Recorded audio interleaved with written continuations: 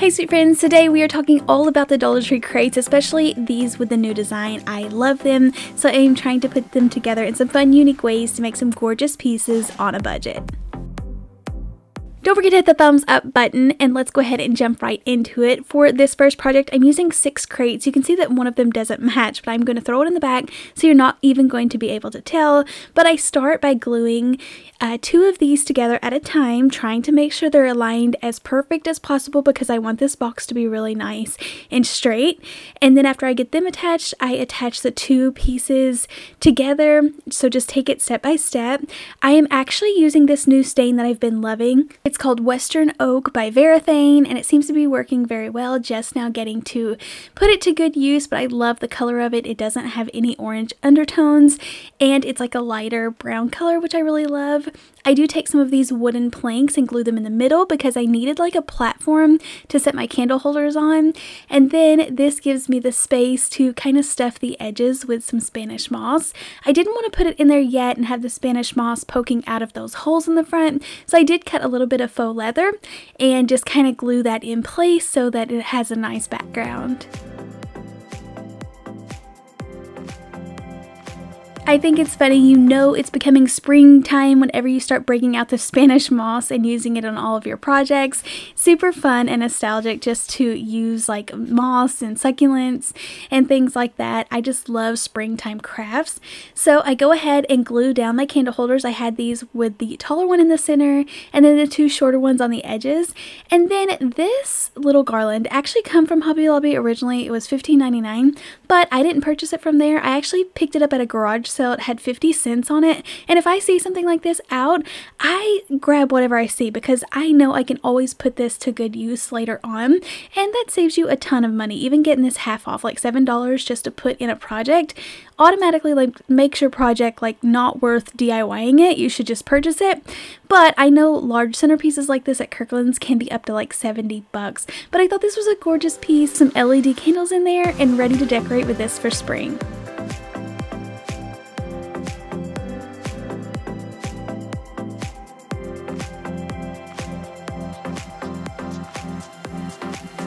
As many DIYs and crafts that I've used, I've never done this exact projects, and I thought it was a really cool idea. So for this one, I'm using 2 of the little crates with the arch design on the front, or rainbow design.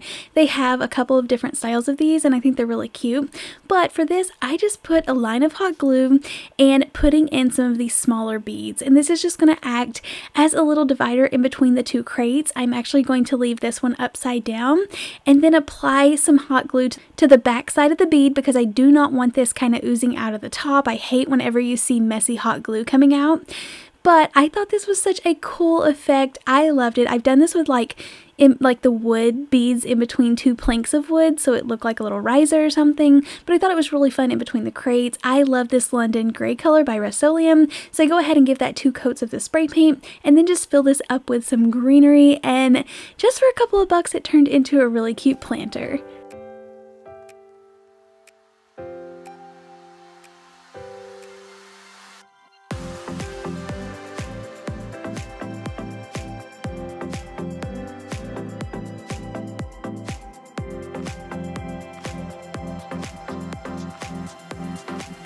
Next up, we are using 8 crates to create this project. Now, all of them don't have to be the same, but you do want the ones that's going to be on the outside front to be the same. I just want to remind you of that because I ran out of these little chevron or zigzag pattern ones, so I did have to sneak in a couple of rainbow or arch ones in the backing.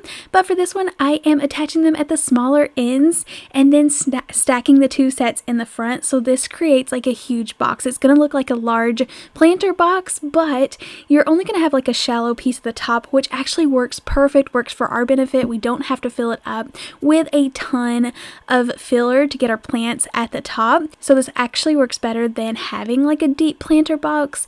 I do take the time to go ahead and use some wood filler just to fill in the cracks and make this look more like one large piece.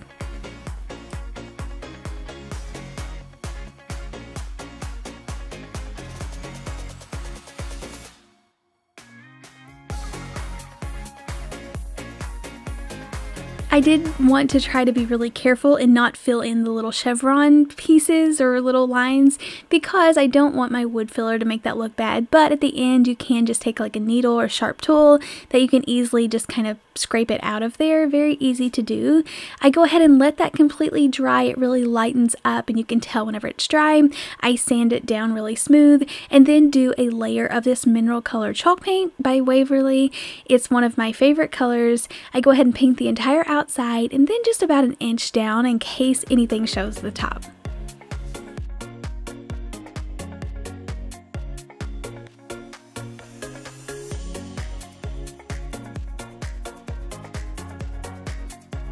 You could skip this step if you don't want to mess with handles, but I don't mind taking a couple of extra minutes to drill some holes. That way I can give it some really fun handles and just adds that much more detail. I do feel like the sides, you're going to be able to tell, unless you get them 100% perfect, but you're going to be able to tell that you like put the wood filler in there and sanding them down and paint it over. It's going to be a little bit of a rough surface area, so I do like to take the extra time and just add some extra details on the edging, and you're really not going to pay attention to what's underneath. I do take a piece of styrofoam and divide it into fourths and then just glue that down on the top, and this is just going to help me fill it up so I don't have to add in so much filler.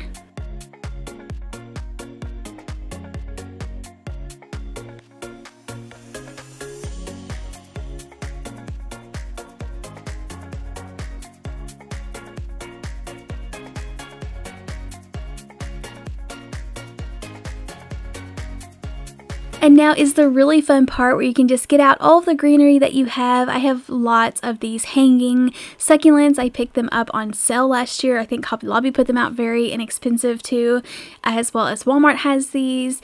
And then I put those down first, a couple of different styles, and then just started filling this in with all the succulents that I had, even some lighter ones. You could use the colorful ones, but I just loved keeping it mostly green. But a really fun piece. It's going to add so much greenery in there. This would be perfect for anyone into like boho style or that loves like faux plants, but a really cute fun project.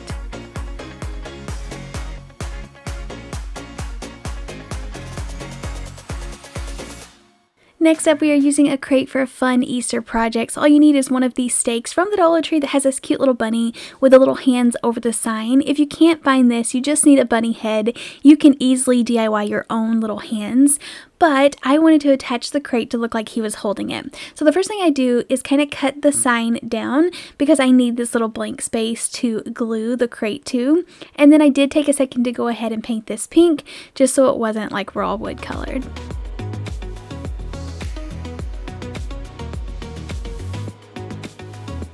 He had a little hole at the top of his head, so I go ahead and fill that in, and I like to cover this with a bow.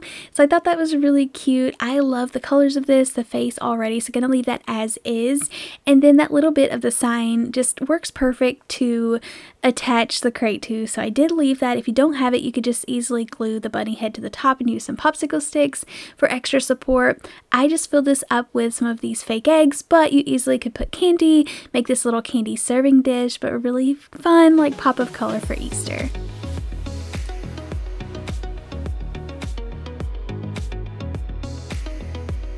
And of course, the old trusty crates that Dollar Tree puts out, the ones with the little holes in between it, I easily just glued two of these together, stained them with some of my favorite Rust-Oleum stain. This was in Flagstone, but I've been trying to test out some different stains, especially while building the new house. We're going to need stain for our staircase railing, as well as like my pantry door. I wanted it to be wood, so let me know in the comments down below, like the perfect stain color. You can see by the last two projects like kind of what I'm going for. I love like a gray undertone, light, like medium wood color. So let me know if you have any favorite stain colors. I'd love to know.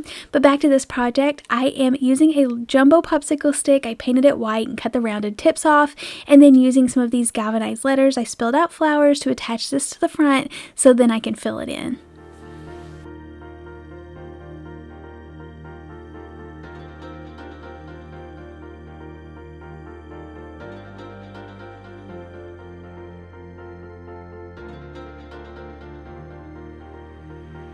I love mixing different florals together. I think that's what gives you like a higher end look, or if you purchase something, it's going to be mixed in with tons of different flowers and greenery. So I had these really pale, teensy little roses that I added in there, as well as some of these spring flowers. I love these flowers from Dollar Tree. They're called wildflowers, but they already have a little bit of greenery on them, so you're going to save money not by having to add in so much like more greenery, costing another $1.25. But I thought this really turned out cute. Adds a perfect pop of color, but also something you can leave out for the entire season. Thank you guys so much for checking out today's video. Please don't forget to hit the thumbs up button. Make sure you are subscribed, and I'll see you in the next one. Happy crafting! Bye!